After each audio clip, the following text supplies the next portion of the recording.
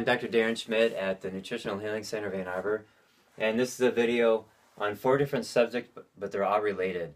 So this first word, this is Cal-Amo. This is a supplement from a company called Standard Process, and I have this pill right here. It's a little white pill. It's actually 3 salts put together.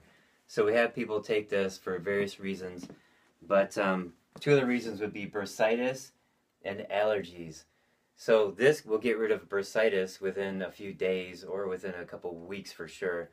Bursitis is the inflammation of a bursa. A bursa is like a pillow in your joints. Some joints have them, some joints don't.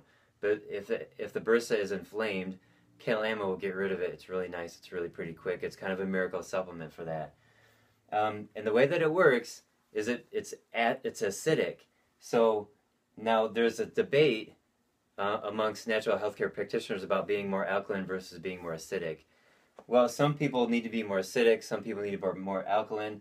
There's different parts of the body that need different pHs. So the stomach needs to be acidic, the blood needs to be more neutral, and there's a whole subject on this, but I'm not going to get too much into it. But for some people, they need to be more acidic. Cal-Amo does it, and it makes their bursitis go away, or it makes their allergies go away. And so I mentioned that Cal-Amo is 3 different salts put together. Salt is good for you when it's real salt. Fake salt is the table salt that shakes out. And another word for salt is minerals. Another word for minerals is electrolytes. This is all the same thing. So magnesium and calcium, these are all basically the same thing, and you want to have these in your body. So the fake salt is a table salt that shakes out. When you read the ingredients, it'll say sodium chloride, aluminum, and iodine. So it's only got 4 minerals in there, as opposed to real salt like Celtic sea salt, for example, will have all 80-some minerals in there. It would be more of a food.